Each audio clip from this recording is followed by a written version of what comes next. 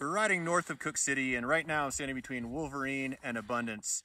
And this area has received about 1.5 feet of new snow in the last several days, and we measured it here to be about 1 inch of snow water equivalent. Now that snow fell on a snowpack that has a couple of weak layers in the upper several feet of it. On our ride in, we saw natural avalanches that broke within the storm snow or on those weak layers. We heard of a rider-triggered avalanche that may have broken 3 feet deep on Scotch Bonnet. We're going to head there next and check that out. In our stability tests, we're seeing failure and propagation.